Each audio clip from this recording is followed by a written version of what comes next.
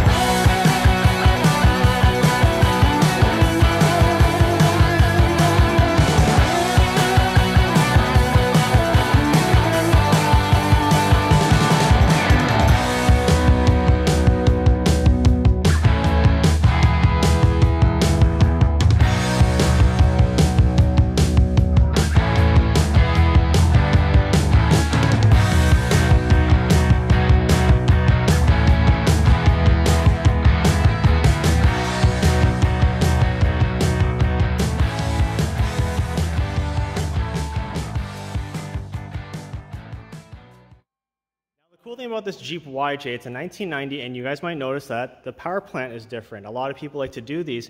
Now, what makes this one special is how clean everything is. The customer claimed to us because they wanted to do a complete wire cleanup and a huge upgrade. So you see here, we have 2 batteries under the hood. That's going to help us run our winch, lighting, audio system.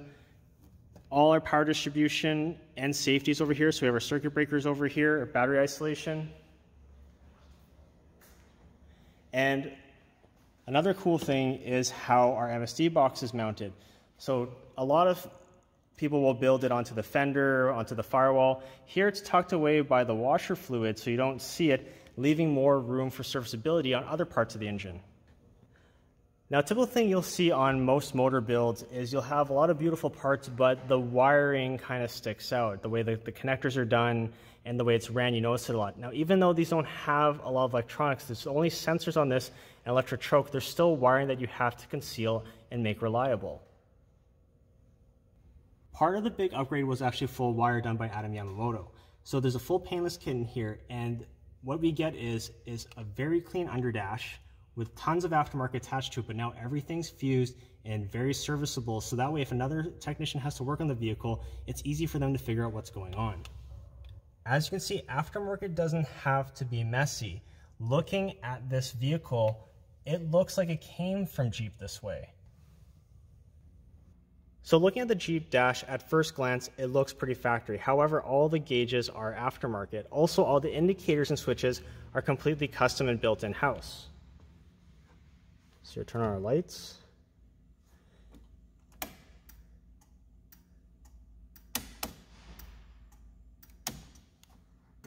Everything serves a purpose and is functional. And the cool thing is when you look at the switch panel over here, it actually correlates with the indicators on the dash because they're so far off.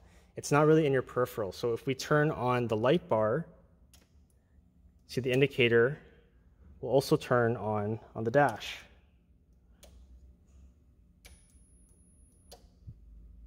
Rear lights. Now that's a nice option that Adam put in. So when you are off-roading, you're not really moving the vehicle quickly. You're crawling a lot. Basically the vehicle is idling or you're pushing it hard, but it's not moving, so you're not getting a lot of air through the radiator. So what we decided to do for the customer is by pushing this button over here, we can turn on the electric fan manually. That way we can keep the engine temperatures under control. For the heading, we went with Rockford Fosgate Power Sports. The reason being is it's an off-road vehicle. The top's not going to be on it. We need something that's easy to use and it's going to be durable for how this vehicle is going to be intended to be used. Now for the head unit, we went with Rockford Fosgate's Power Sports. So the reason for this head unit in a vehicle application like this is because we need a head unit that was easy to use, durable, and for the environments it's going to be in, this one fits the bill. You might also notice that the mounting system for it is completely custom and ties in with the rest of the vehicle. It's very low key, but you can see there's quite a bit of effort made for it. Now for the wet sound speakers, you can see that it's simple.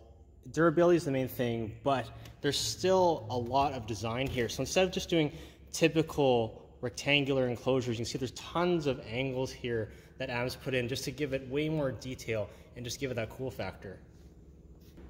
If you're wondering where the amplifier is, it's underneath this protective composite cover, and it's designed to mimic a gas can essentially, so when you look at it, it doesn't look out of place. Detail and theme are key, so when we look at the head unit mounting system, as you go down on the center console, you see that there's a little cup holder made that follows the same theme as well. Well, this vehicle's loud, but let's show you guys how loud it is.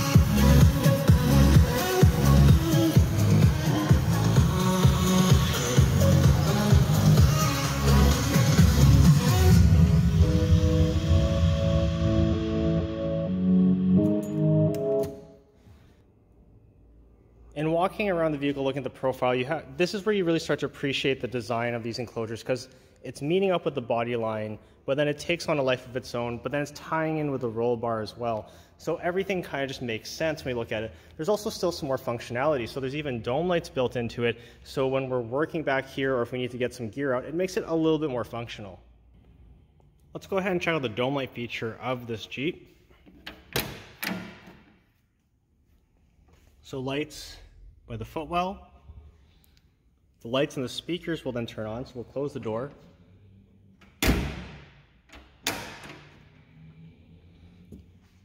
And then we have our rear dome lights.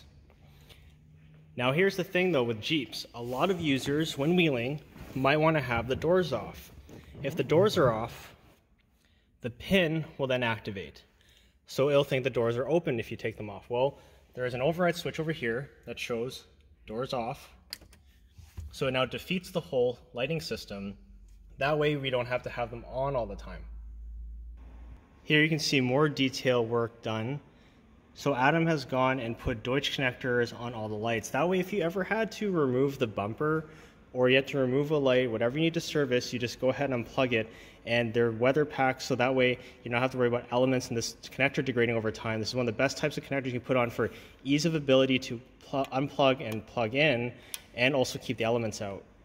Now, not everything on the vehicle has to be super expensive parts. These are actually parts that are used typically on a trailer for these marker lights. And then have the great idea is if he were to stack them, you'll get the same look because the customer wanted to have full LEDs, but we couldn't find parts specifically to drop in here. So he took 3, and the middle one does the marker light for front when the parking lights are on, and then the outside 2, or the top and bottom, will do signal. And it's very functional, works really well, and it suits the theme of the aftermarket LED headlights. Now, when you're running wiring in a Jeep, there's not really much you can do. There's not really where you can hide it. So you can see here, everything is tech flexed, insulated clamps, and none bolted in.